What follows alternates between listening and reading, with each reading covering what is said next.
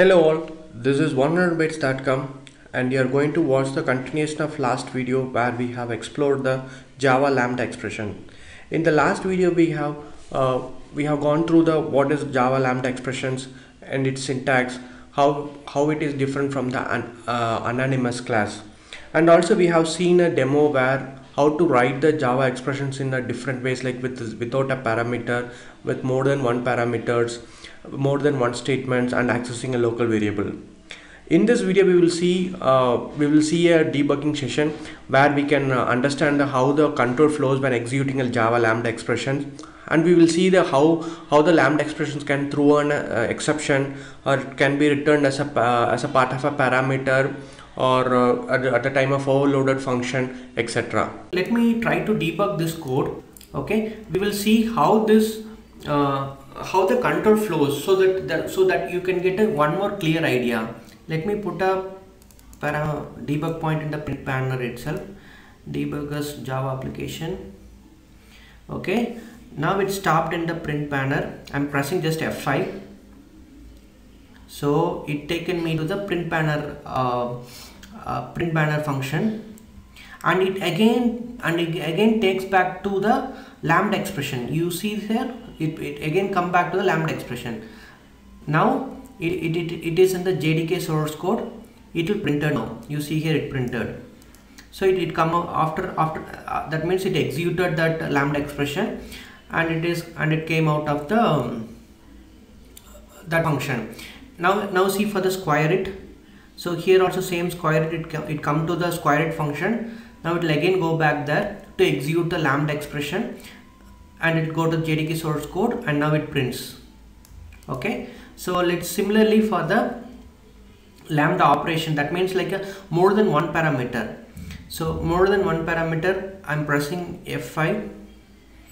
So it comes to the Lambda expression, Lambda operation method, and it again go back to the to execute that expression with the parameter. So you see the parameter is passed. So 10 and 25 is passed now. I'm pressing F5, and it is and the result is came out and get printed. Okay, similarly I'll show this for this more than one statement as well. So here this it will go to the Lambda operation, and it will come to again to execute the code, execute the Lambda operation. Here you can see the values are passed. Okay, I'm pressing F6 now, right now F6, and it gets returned, and it returned now, and it returned to this return to the Lambda operation, and it get printed. Okay, this is questions are executed. This is how the Lambda expression get executed. Okay, let's get back to this final one, that is Lambda placement. That means like wherever the Lambda expressions are placed, this can be placed in the I covered most of the thing. This can be Lambda expressions can be placed as part of an exception, or as a part of return parameter, or initialization, or it can be overloaded function. So I'll show it in the I'll explain it in the code.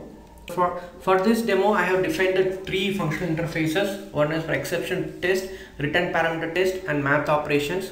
There is a three static methods which take these functions, which take this interface as a parameter and execute the corresponding functions. First is an exception throw test. That means in one of the statement we are trying to throw an exception.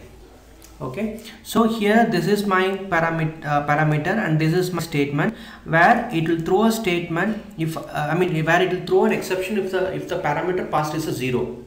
Okay, and it get thrown to the where it get thrown is to the exception test code. Actually, if I don't catch this exception, then it will, there is compilation error will be thrown. So you need to catch that the exception immediately after where the Lambda expression gets called. Okay, and the next is a return parameter test. Return parameter test means like I'm returning a Lambda expression as a parameter.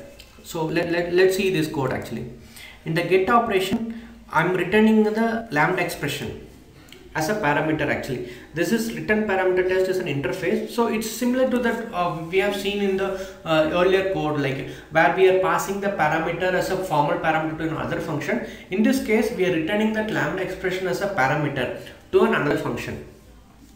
Okay. And the next is an array initialization test. Initialize an array with a lambda expression. So here I have defined the math operations where it takes 2 parameters, and I have defined all the arithmetic operations. So and it get initialized over here. So when I can able to execute as a normal array, something like here, like in a for loop operations, I'm getting in each operation, and I'm calling that operations method. Actually, this operation method is here, which is defined in the math operations, which will execute the all the arithmetic expressions, I mean like lambda expression, which is defined in the operations array one by one. Next I will explain about overload function test. Before explaining, I have to explain the function definitions. So I have defined 2 functions named with the same name, overload, and one is taking exception test, another one is taking a return parameter test. Okay, and in overload function we have defined a lambda expression. What that means is it takes one parameter and it returns a value. So in this case, like you see here, exception test and return parameter test is there, and these interfaces, out of these interfaces, return parameter test is the one which takes a parameter and returns a value, while exception test, it will takes a parameter but it does not return a value. So so lambda expression smartly identifies that it has to match the return parameter test, and it will call this overload function. We will see it in the output of this once we execute this code. And it finally removing the boilerplate code. This is one of the this is one of the advantage of having a lambda expression.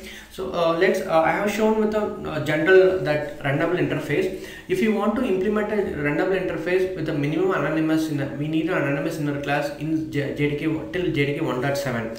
That means like you have to create all this override, public void, and everything you have to create, and after that finally you have to call this. So this seems to be a it's not a like a readable code, and this it's not a readable code. So with lambda expressions, this can be easily written as like a simple function, like as it does not take in any parameter. Okay, run method does not take any parameter, and we have a statement. Here I mentioned given only one statement, and if I need, I can have a multiple statement with curly braces. That's it. So this will give a more clarity in the code, like a more readability in the code. I have placed this code also in the 100bytes.com page, which I placed in the link below this video. That's all about the Java Lambda expressions. It is a very important step taken by the Java to support the functional programming. Thanks for watching this video.